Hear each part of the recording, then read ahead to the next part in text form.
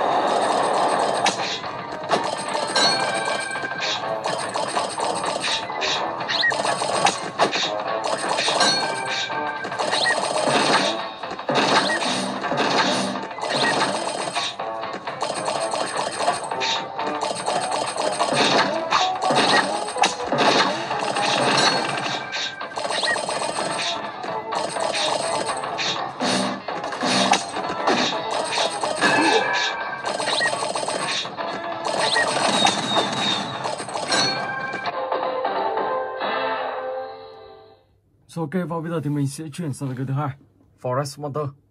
Slendrina.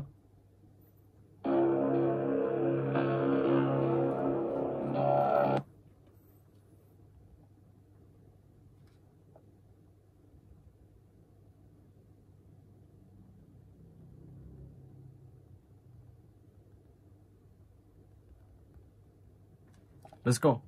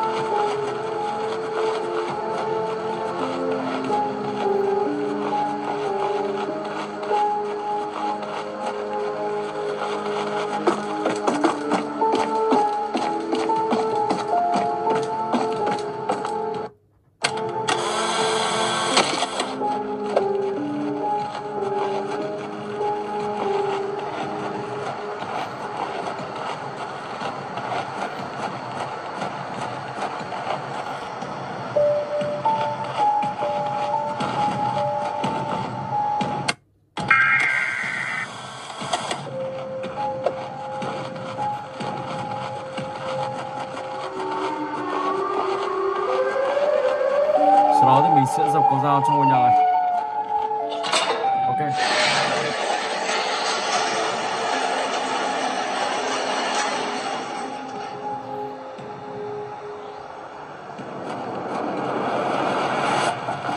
Back to Socas chạy về chiếc xe của mình.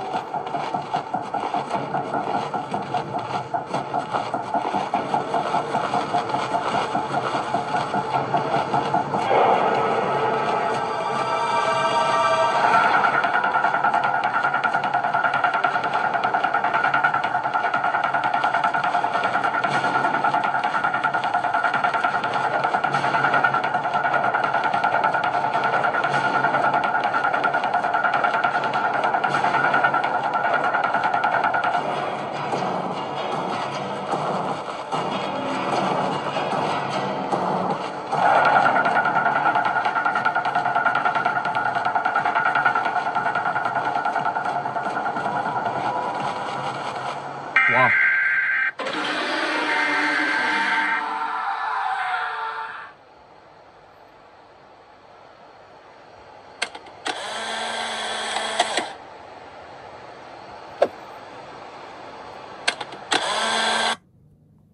Rồi ok, và bây giờ thì mình sẽ sang cái thứ ba, Bendy chapter 2.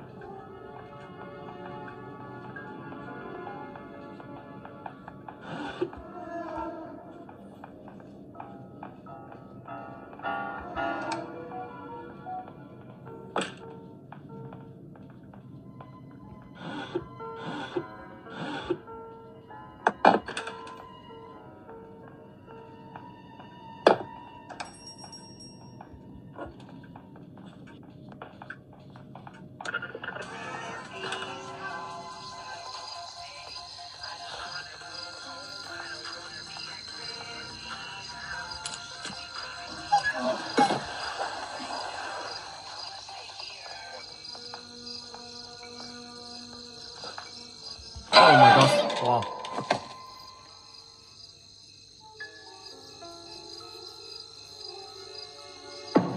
Chú đây.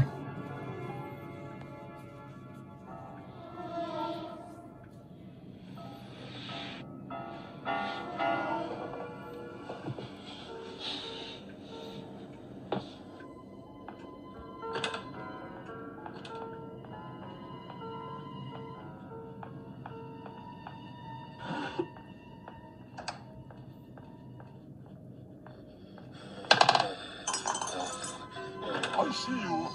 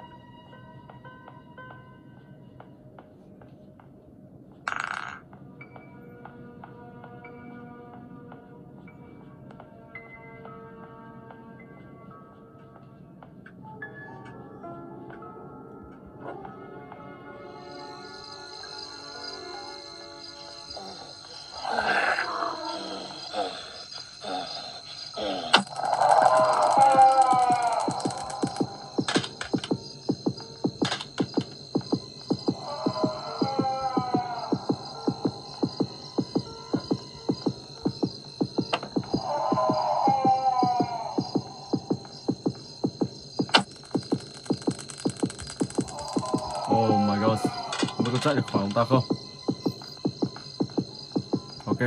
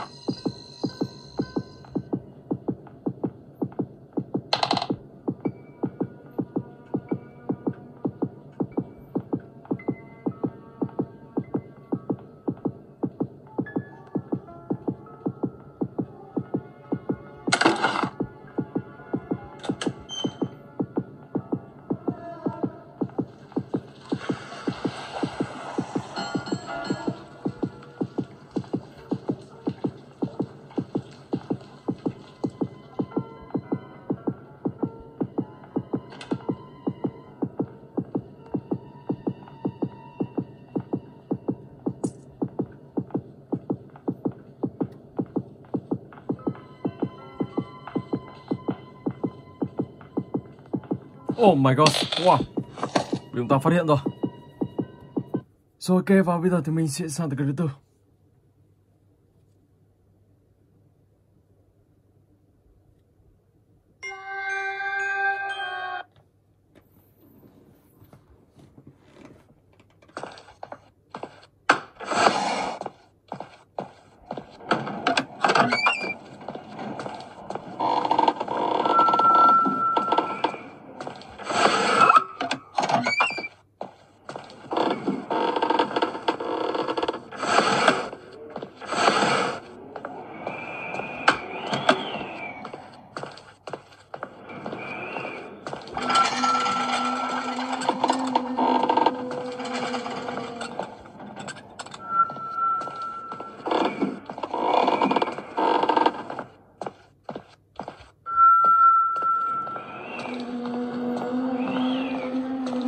Ở đây thì các bạn sẽ phải tìm kiếm tất cả 20 túi tiền.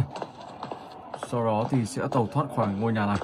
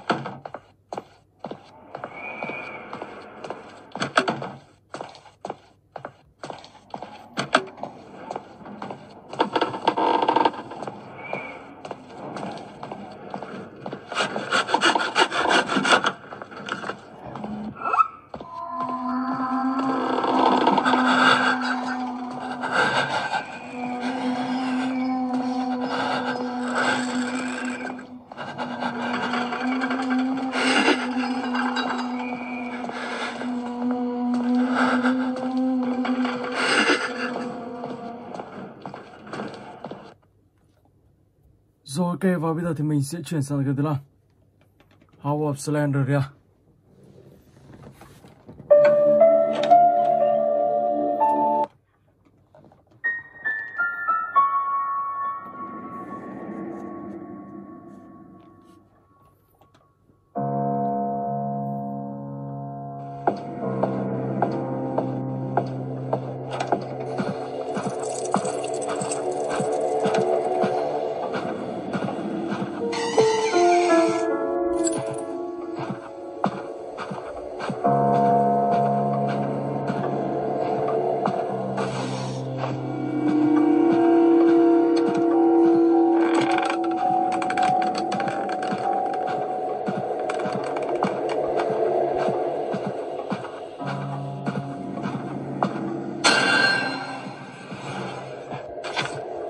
Mảnh giấy đầu tiên.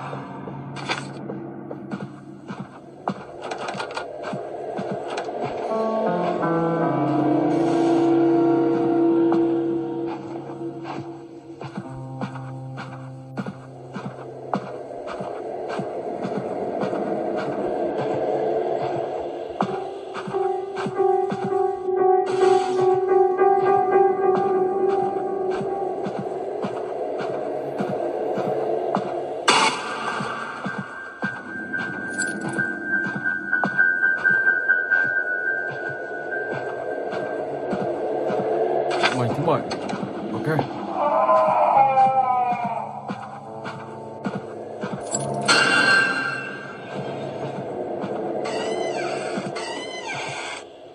Mảnh thứ 8. Rồi và khi đủ 8 mảnh giấy này, các bạn sẽ đi được xuống dưới và mở được một chiếc, lấy được một chiếc chìa khóa, sau đó thì sẽ đi xuống dưới tầng hầm của tựa game này. Ok, và bây giờ thì mình sẽ lấy chiếc chìa khóa này nào. Let's go.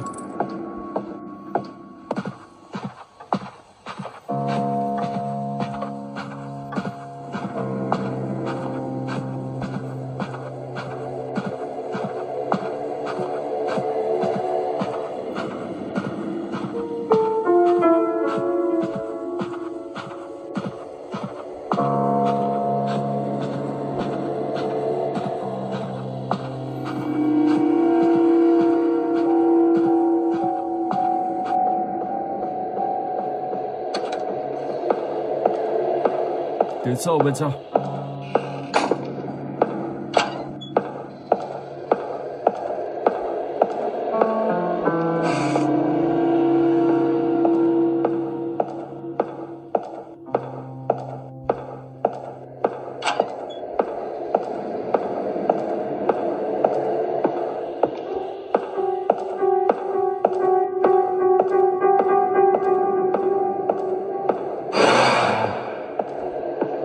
Và ở dưới đây cũng như là một mê cung, các bạn phải đi xung quanh tìm kiếm tiếp các món đồ.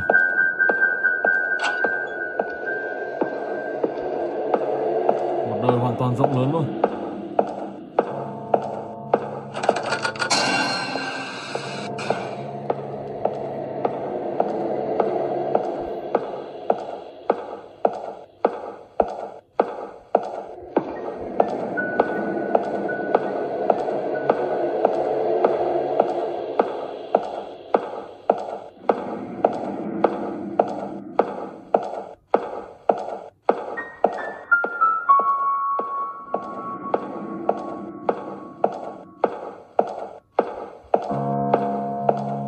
Ok, rồi. Và bây giờ thì mình sẽ chuyển sang cái tiếp theo, Roblox.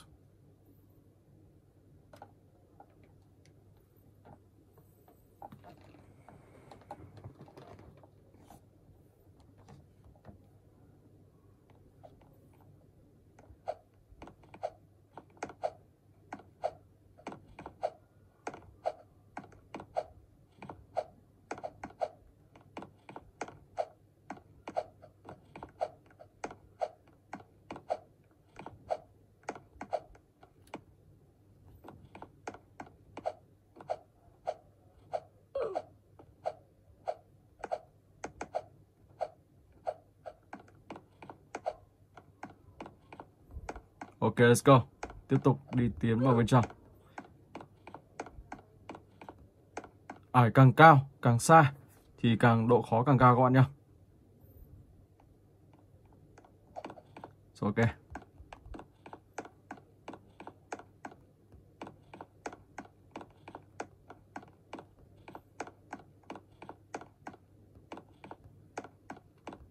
Let's go.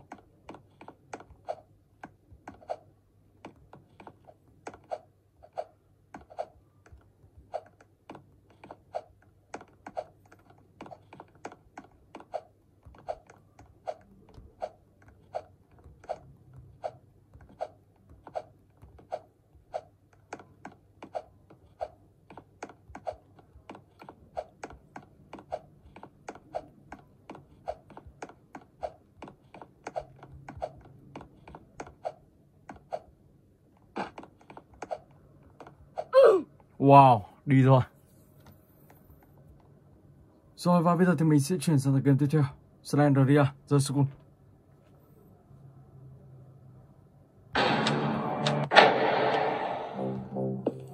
Và ở tựa game này thì các bạn sẽ phải tìm kiếm tất cả là 8 món đồ trong trường học ma này.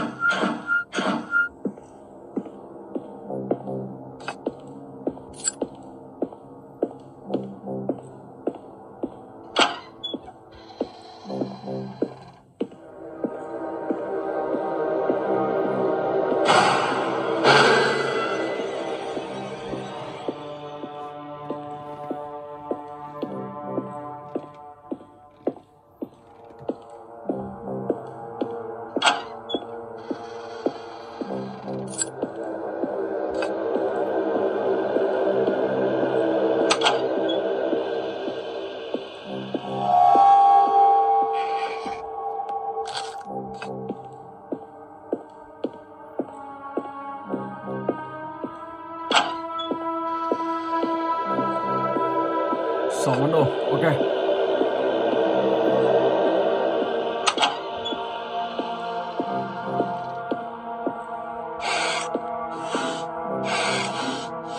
Món đồ thứ 7.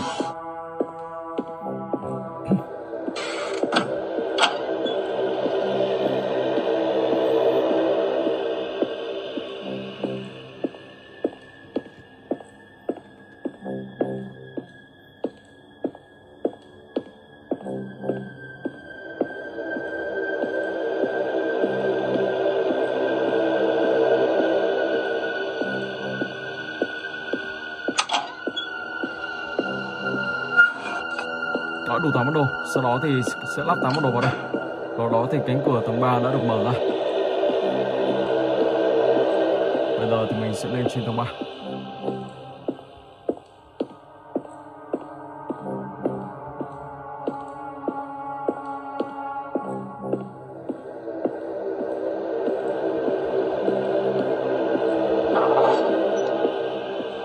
Let's go.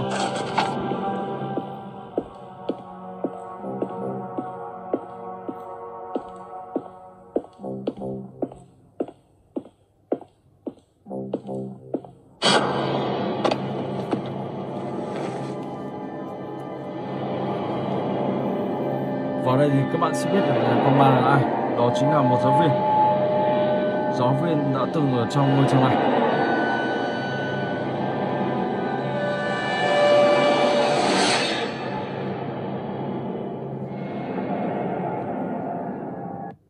Ok, và bây giờ thì mình sẽ chuyển sang cái tiếp theo, Slender.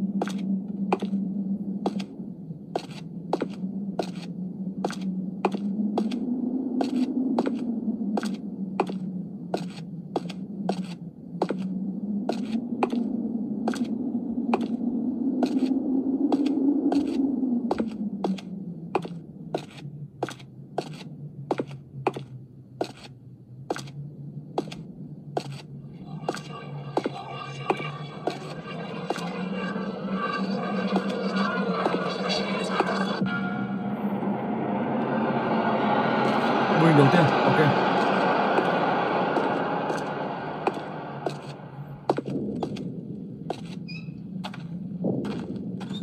Bình thứ hai.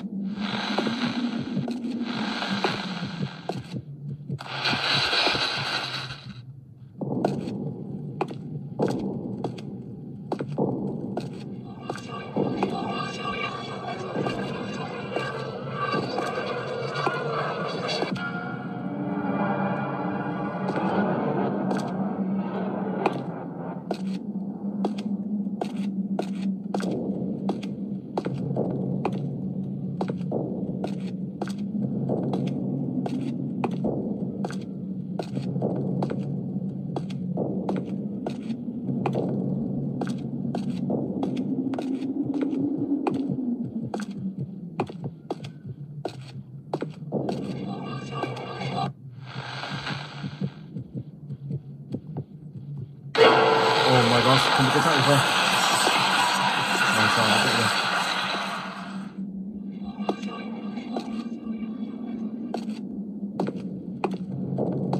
Nằm ở góc ô tô này. Mình chẳng lẽ không đi được.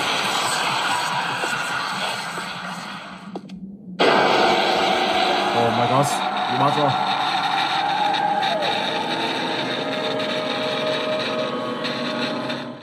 Ok, và bây giờ thì mình sẽ chuyển sang cái tiếp theo, Granny Chapter 1.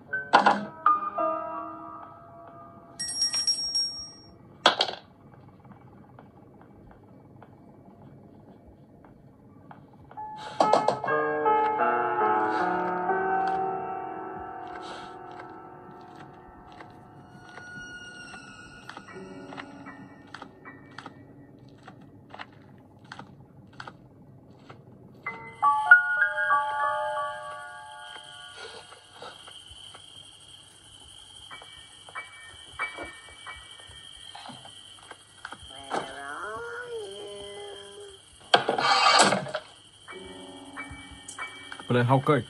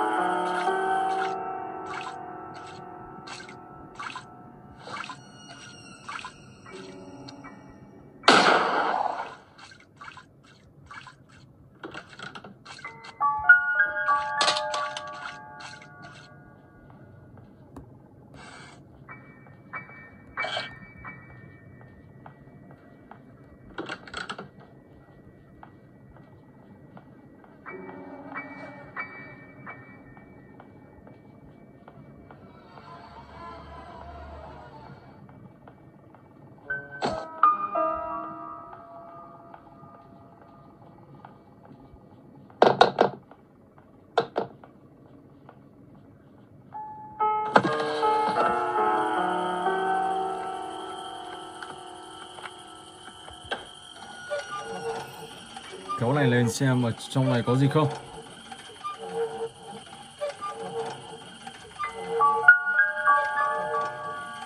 Một chiếc búa, ok. Đây không có gì đâu.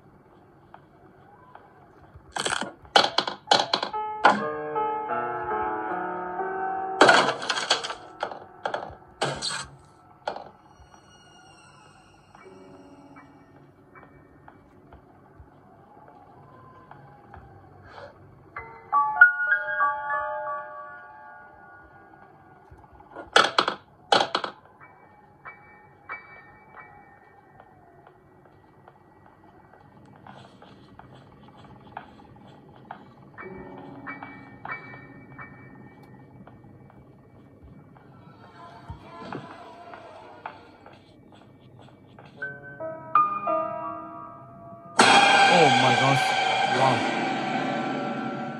Giật mình luôn. Wow. Rồi, ok, và bây giờ thì mình sẽ sang tới cái tiếp theo. Fro.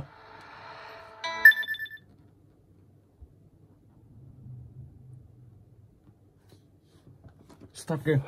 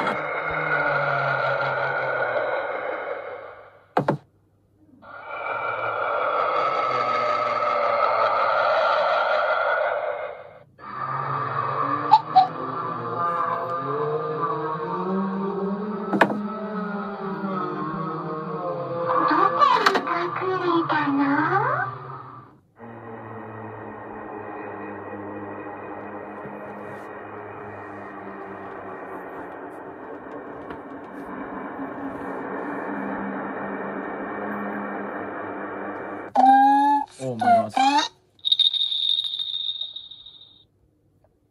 Rồi, tiếp tục. Rồi, take win.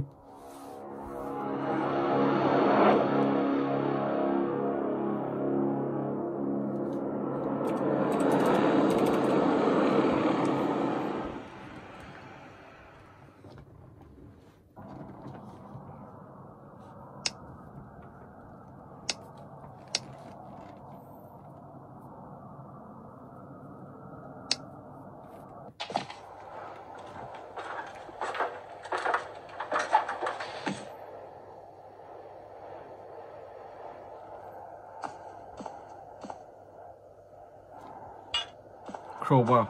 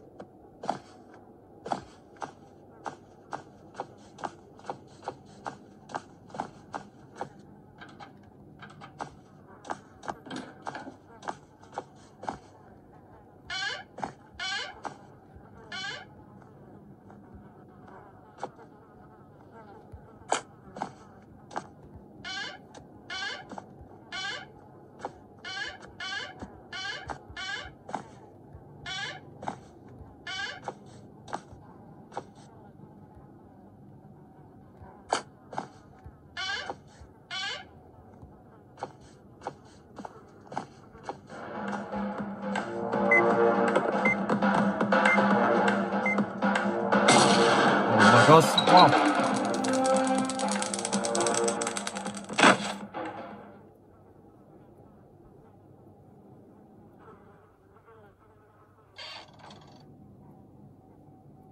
Rồi, và hiện tại thì mình đang bị giam ở dưới tầng hầm.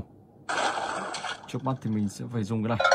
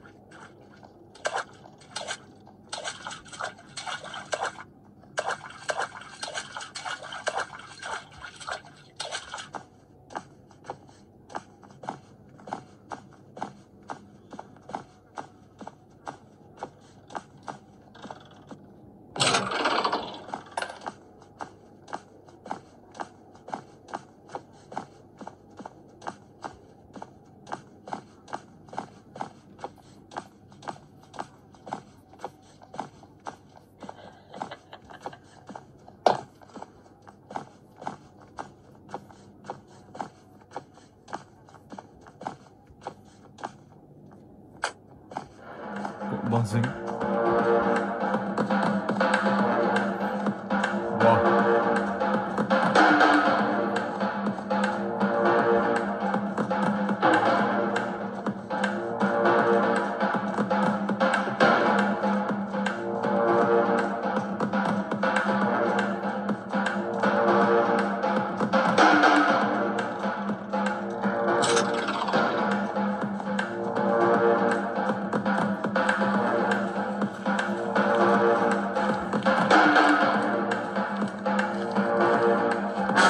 Oh my god, không chạy rồi.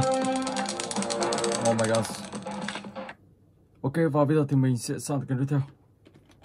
Play for Granny.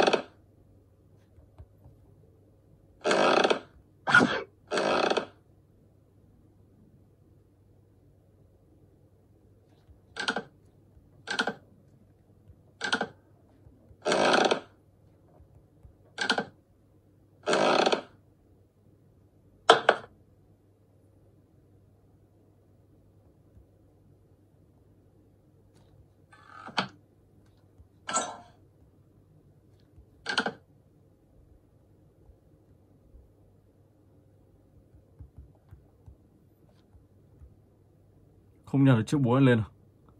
Mà cũng không ngồi xuống được luôn chứ. Wow. Thế thì lấy kiểu gì? Chiếc búa này không nhặt được các bạn ạ. Có thể từ game này bị lỗi rồi. Nhìn thấy món đồ nhưng lại không nhặt được cái gì.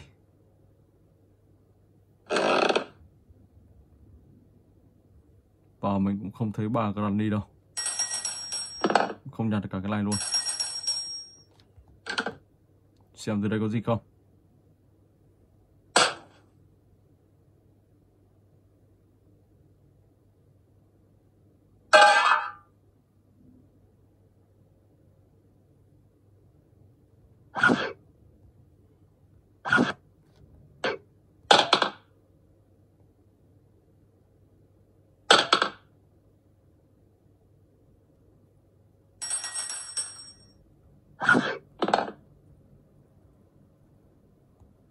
Không nhặt được luôn. Oh my god.